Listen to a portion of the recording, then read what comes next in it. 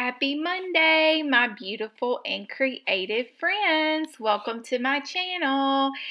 And you're like, what is Tiffany doing with these store-bought journals? Well, I actually wanted to do a little something if you are brand new to art journaling. Now, if you're not brand new to art journaling, still hang in there with me because you may pick up a trick or two that will help you along the way. Now, one of the reasons that I really enjoy using handmade journals is because they already have something on the page. However, everyone may not feel comfortable in binding their own journals, and they just may have what they have from the store, right? And that's okay too. So what I wanted to do is just kind of show you some tip ways to break the page, because it can be a little intimidating when you just are looking at that stark white journal. So what I'm doing here is I'm taking a plain number 2 pencil and I'm just going to write a little love note to myself using my left hand.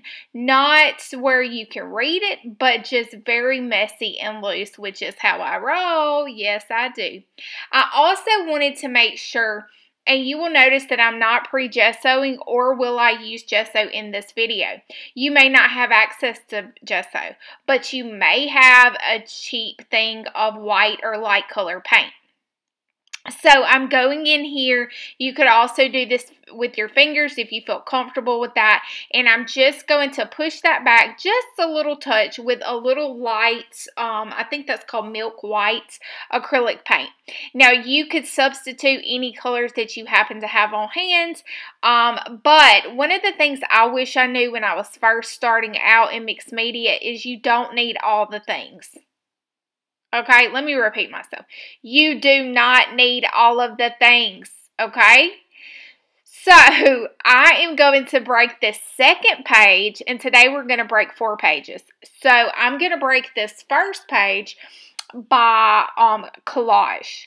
Collage is one of my go-to things, and if you don't have vintage papers like I do, because we all know I got a whole mess of those, but if you're just brand new, grab that stuff that comes in your junk mail. Take those, what do they call them, security envelopes that have the pattern on the inside. Take those. Take some newspapers. Take some, what else would people have? They may have, y'all may have maybe some magazines, some old magazines that are just collecting dust. There is so many things that come through our mailbox that you could totally use to break your page and start the energy. I believe the energy comes from the very first layers. And then I also love taking stuff off the edge. Y'all know I do. Y'all know I do. And then I'm taking some masking tape, which everybody probably has in their junk drawer. Is that just me? Well, all of my masking tape is actually in my studio now, but maybe it's some of the birthday tissue papers that could make some really cool texture. But the purpose of this is not to think about it, but just slap it down. Now you will notice that I like to collage in clusters. So this is all in relatively one close area there that I'm putting all of the collage elements. I have learned that with my work, I do enjoy a white space and places for your eye to kind of rest. When I first started, I thought every square inch of the journal page had to be like it had to have something on it, and that's just not true. And now I've realized, after many years of practicing and finding what I like, that I like to have a little area of rest. Now I am going to get out the second color that I'm using here today, and this is going to be a yellow color. And I'm really paying attention to my body as I smush that paint across.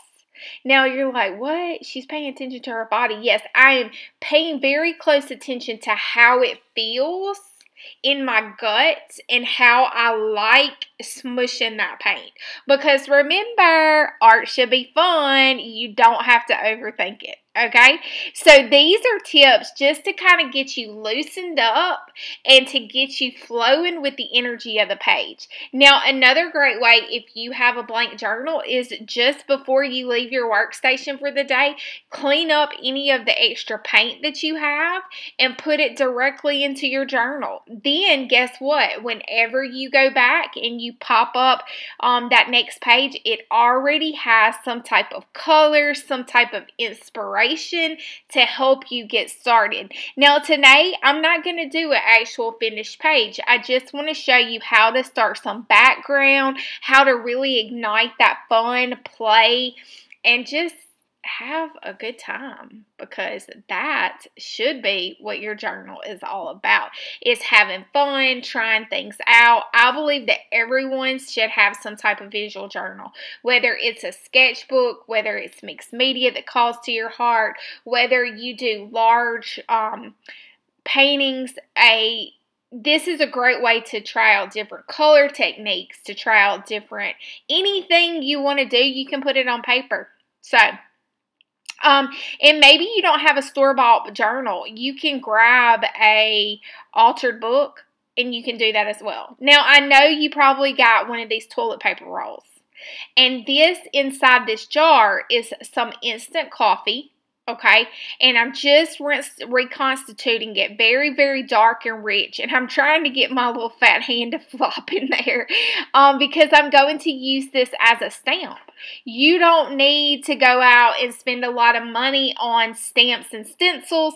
You can use what you have in store. I actually, way back in the day, did a whole video on things that you could use in your house. But this is a cool way with the instant coffee. I'm just making these marks. Now, again, I want to call out, I'm not covering every square inch of this journal page.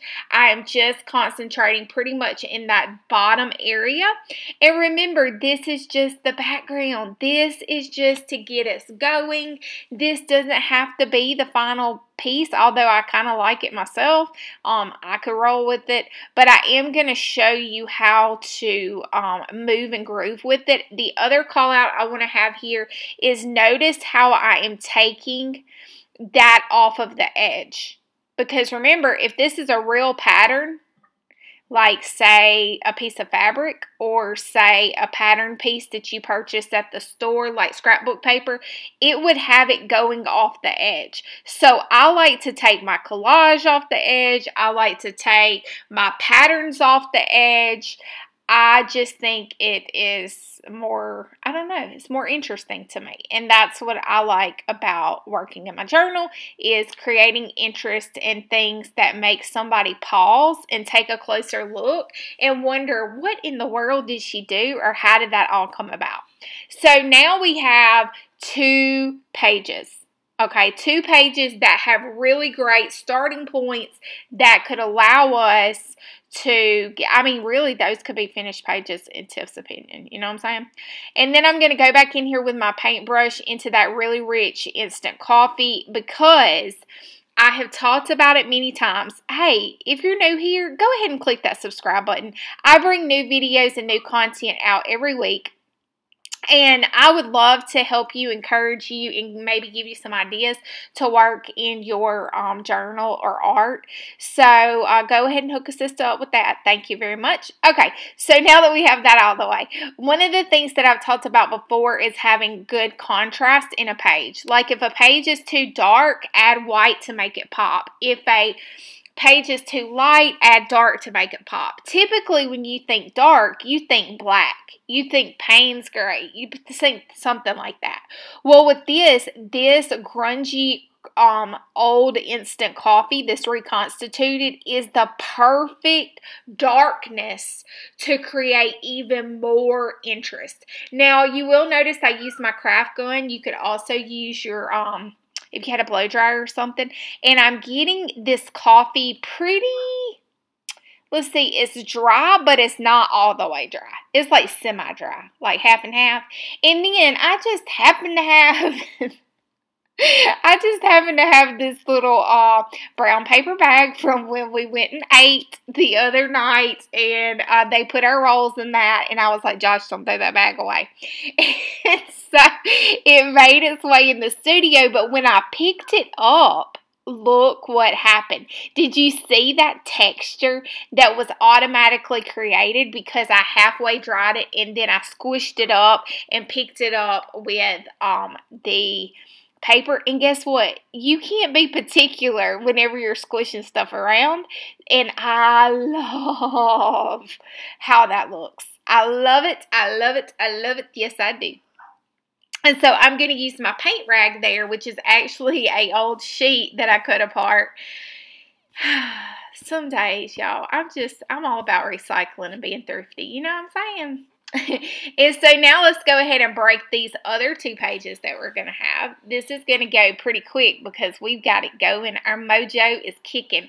And guess what? I already have that toilet paper roll that has the instant coffee on it. So I'm going to grab one more color. So in today's video, we are going to use a total of 4 colors, a number 2 pencil, some instant coffee, some masking tape, some collage stuff, and a toilet paper roll, and some instant coffee. Did I say that? Oh, probably. Anyway. And so I'm going to go ahead and I'm just going to it still has a little bit of instant coffee in it, but that's okay, because remember, this is just about the background. And then I'm taking that light blue color and I'm just making circles, circles, circles, circles, circles, circles, texture, texture, texture, texture, texture. And I'm going to squirt a little water, and why not squish your hands in it, because it's fun.